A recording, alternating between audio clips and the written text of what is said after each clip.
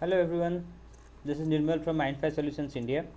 You can follow me in Twitter. We can get connected in Facebook and LinkedIn as well. These are the blogs I usually share my contents.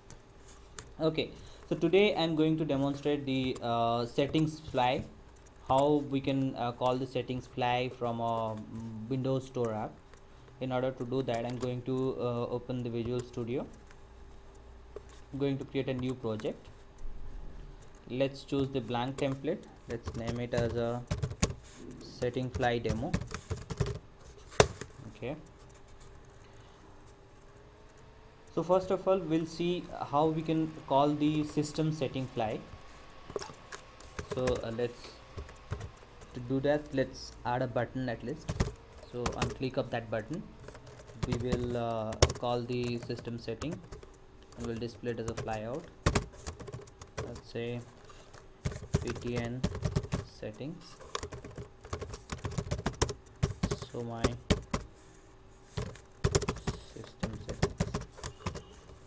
Okay, and now we move to JS part. Here we say let's write this map on ready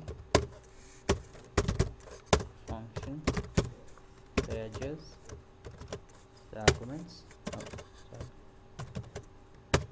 Okay, now the next part is to get this button from the DOM element.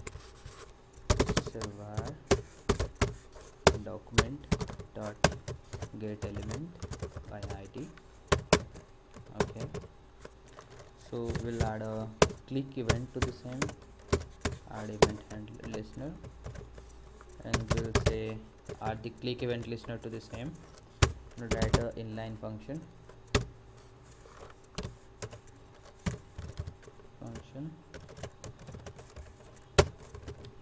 Okay, here we need to call the system setting, so we'll simply say winjs dot ui dot settings flyout dot show. This should show the system setting flyout. Let's run it. Here we have the button.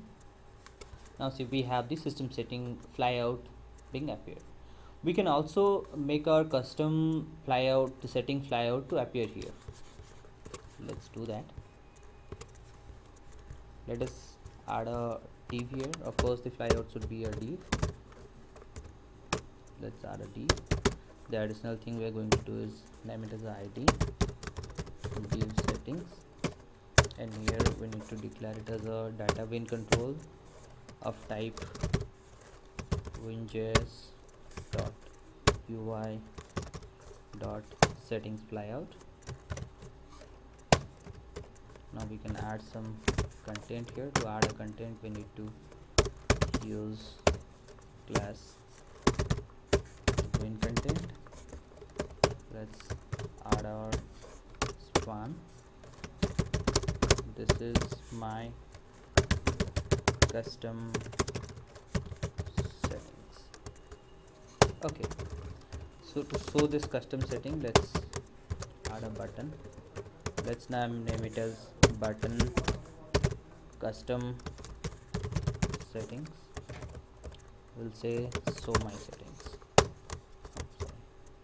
Okay, so let's get this from the DOM element. We'll do almost the same task. We'll add the click event here, only the id will get changed. Let's get this id here. Okay, okay, let's put it there. Okay, so instead of this default one, we need to get the div. Let's get the div from here.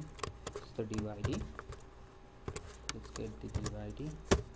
We'll say same way we need to get this from the DOM element. Here we need to declare it as a win control. Okay, so leave it. So let's see what the result is. Okay, here we go. we can see the custom settings fly. We can have options to make it widen, make it larger, make it smaller.